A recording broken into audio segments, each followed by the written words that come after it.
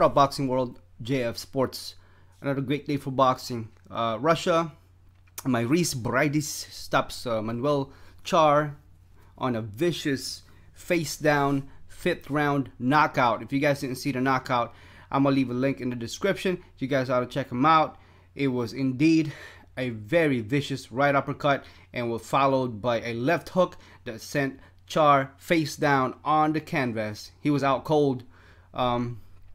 The referee didn't even bother to count immediately after the fight was stopped, and he was about I think it was 2 minutes and 55 seconds on the 5th round. And then after he sees Charr face down on the canvas, and Charr was not moving at all. It was cold. It was knocked out. Like I said, y'all gotta check it out. The link is gonna be in the description, and let me know what you guys think about that knockout. Again, congratulations to Briedis and for stopping Charr on the 5th round. Cold face down knockout.